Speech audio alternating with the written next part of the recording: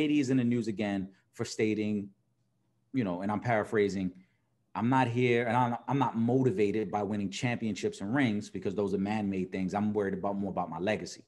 Now, I think you and I both know that's bull, but I want to get your thoughts on that comment that he made. Okay, two things. One, that's cap.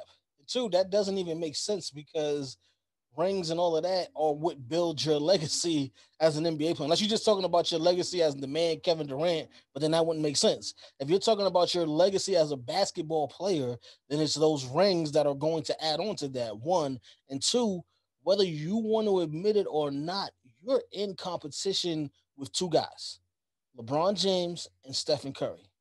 You're in competition with LeBron James because you want to be looked at as the best out right now. You're in competition with Steph Curry because you want the love that Steph Curry received in Golden State. So yeah, you got rings and it sounds good, but you weren't loved and adored the way they love Steph Curry, and that ate at Kevin Durant. So now you're in Brooklyn, you got a chance to do it, and he can do it.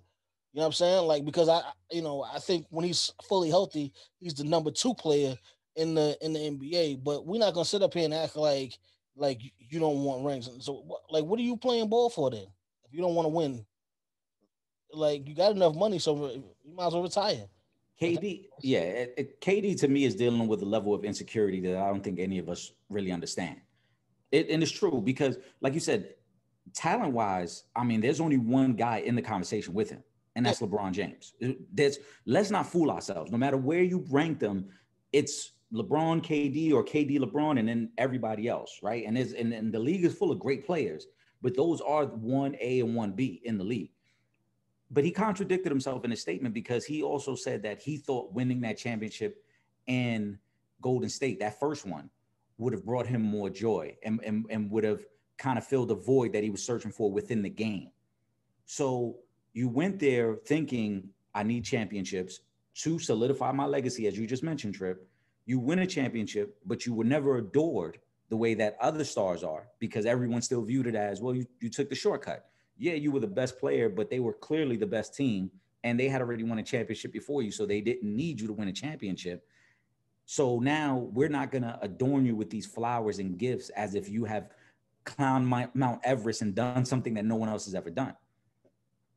He left Golden State for that reason. As you said, he was never adored. He was never viewed as the franchise player, and he was never going to be the guy in Golden State. It was always going to be viewed as Steph's team.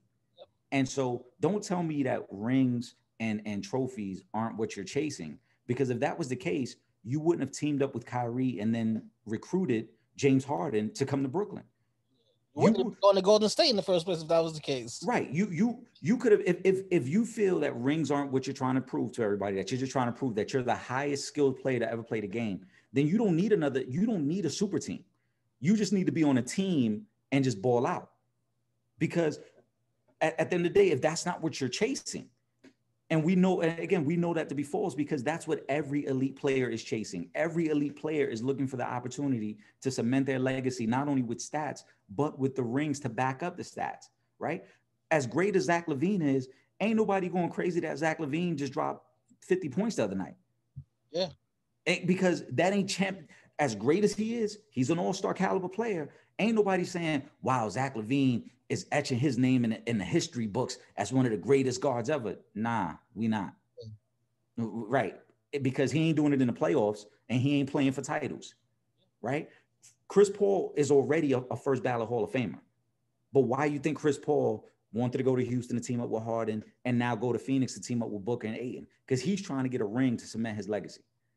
Like I said, KD is dealing with a certain level of insecurity that none of us really understand. And we may never understand until he stops playing.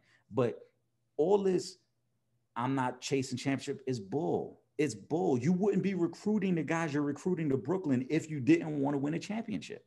Yeah. And, the statement is just flawed all the way around because even if you say, all right, if you wanted to prove that you are the most skilled player or you're the best player ever, you can't prove that with two superstars around you. You can't prove that with two superstars or an all-star or however you want to break down Steph, Clay, and Draymond what they were when Kevin Durant got there. You can't. That's not how you prove that. You would have proved that by staying in OKC and winning a ring with Westbrook. You would have proved that by that. But you can't team up with other superstars and think that, okay, now just because you're with other superstars and everything is going well, you guys are winning, that or somehow elevates you as the greatest thing since sliced bread. It does not work that way. You have to do it, somewhat on your own. Like, and you're never going to prove that point in Brooklyn now, because this is not even like when you're talking about two bona fide superstars next to you. So that's how first battle Hall of Famers. Yeah. Like, you had a better chance, at least maybe in Golden State, and we all know they were already the best team in the league, but you probably had a better chance of proving it with that team than this one, because you're talking about Harden, who's an MVP, Kyrie, who's an NBA champion already. Then you throw in Aldridge, Blake Griffin, DeAndre Jordan, and all these other guys. You can't even prove that on this team. So you make no sense. There was a stat that Jeff Van Gundy put out yesterday during the game. Kevin Durant missed 24 or 23 games with this injury. Yeah. Right? During that time, obviously, they had Harden, and Kyrie played for the majority of that time. In those 24 games, their record was something like 19-5. How are you enhancing your legacy when this team clearly could have already been the number one seed without you? Yeah. This team, like, realistically, if you go 19-5 in 24 games, that puts you on elite level in terms of team competition, right? Yeah. Teams just don't go 19-5 over a 24 game stretch unless they're already really good. Yeah. So how go 19-5 if LeBron missed that many games? Not at all. Exactly. Not at all. Unless it's a stacked team where you have a former MVP, an NBA champion, and former All-Stars who now are filling in as role players. Yes. Then, yeah, you have a shot. But again, that weakens your argument. As you said, it's a flawed argument because the team is so good. How are you enhancing your legacy? Yeah. Or you're just proving to us. And I hate to put it this way for KD because I love his game. But you're proving to us again that you need the odds stacked in your favor. Yes. To be this good. Yeah, absolutely. If it was just about legacy, you could have stayed in OKC. Yeah. You didn't have to leave Russ. That's the thing.